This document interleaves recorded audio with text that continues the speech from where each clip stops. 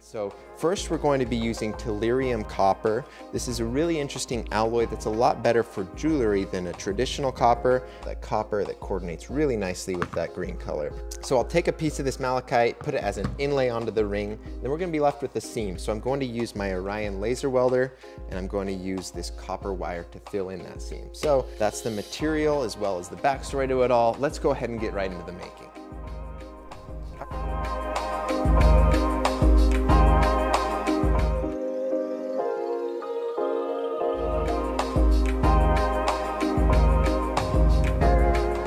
Next, I'll use a Sharpie and my calipers to mark out all my dimensions.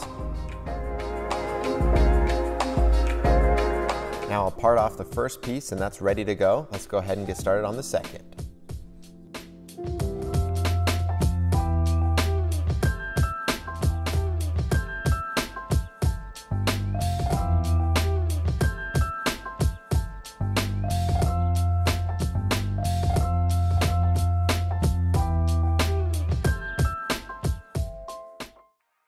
Now I've got all three pieces fitting together perfectly. Now it's time to head over to my Orion laser welder and we're going to completely get rid of the seam between the two copper pieces. Now I'm switching the settings on the laser welder to work well for copper. Copper's a little bit tricky because it's so conductive that it just sucks all the heat away from it.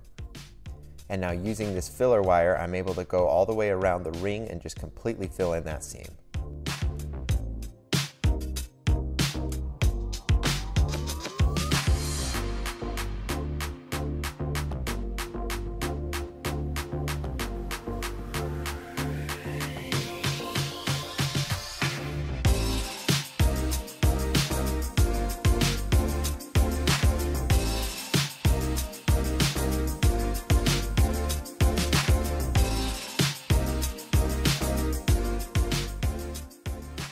Now I'll just trim it flush and we'll be left with a completely seamless connection.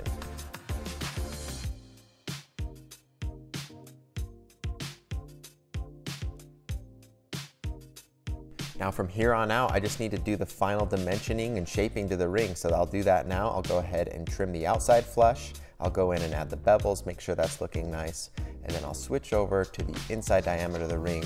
We'll start rounding it off there, making it comfortable to wear.